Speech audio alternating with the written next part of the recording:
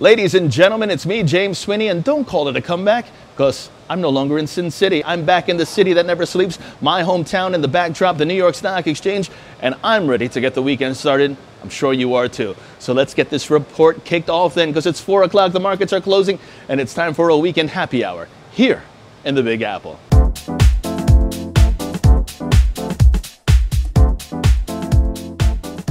Now stocks, they are lower this Friday as banks give up their initial gains, but the major averages still on track to post strong weekly gains. Citigroup, Wells Fargo, JP Morgan Chase, all reporting quarterly earnings and revenue that beat analyst expectations.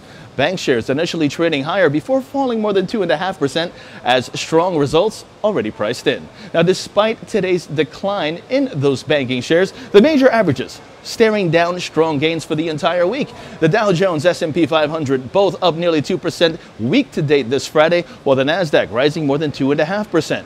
Markets also been on edge in recent days after President Donald Trump appeared to criticize the Kremlin for supporting Syrian President Bashar Assad following a suspected chemical attack last weekend.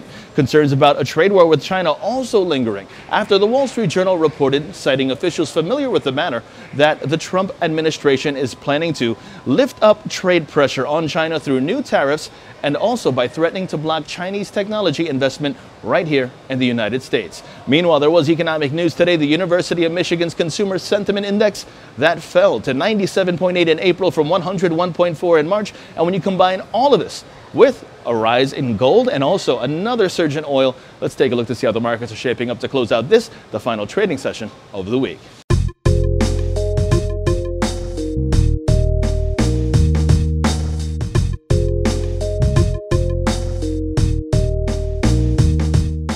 And with that stated, kick back, relax, and I've got one sports note that I've got to speak about. Let's go Mets. How about them? 10-1. Fingers crossed that this continues. Highly unlikely, but you know what? I'm still a Mets fan. And also, stay tuned to Modern Wall Street for not just the week ahead of this report, but also a series of great interviews I did this week at NAB 2018 in Las Vegas. I know you'll like them. For Modern Wall Street saying have yourself a wonderful weekend, I'm James Swinney.